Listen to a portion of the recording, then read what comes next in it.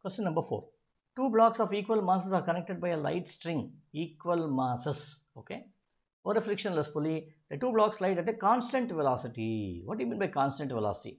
That means F net is equal to 0, okay. The force acting here is 0 for it. Only then this can move with a constant velocity.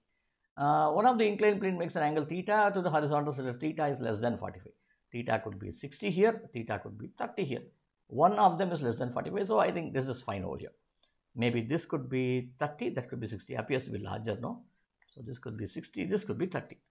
Okay, which of the following statements is correct? So which of them is correct? Net force acting on each block is the same.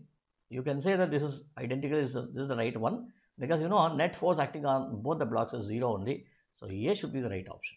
Yes, incidentally A is the right option. If you want to look at the other ones also, you can look. The weight force acting on each block is different. What is weight force? Mg here. This is Mg, this is Mg. Mg is same, right? Because same masses. Okay, so it is same. So it is incorrect. Magnitude of normal force acting on each block is same. This is also incorrect. Reason why? Because you know, here this is normal here. This is a normal here. Now you see, this is Mg cos. What is this now? This is theta. If this is theta over here, then let us say I take this as 30 over here, because both the angles are not same. I can take anything over here. If I take the Mg cos, this will be Mg cos 30 over here, and this will be Mg cos 60 over here. Cos 60 over here. So definitely this is also incorrect.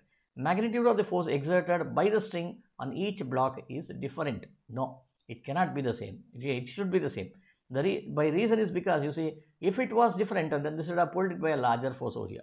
So therefore this is also incorrect. So this would have experience and acceleration. So since F net equal to 0, A is the right option. Okay.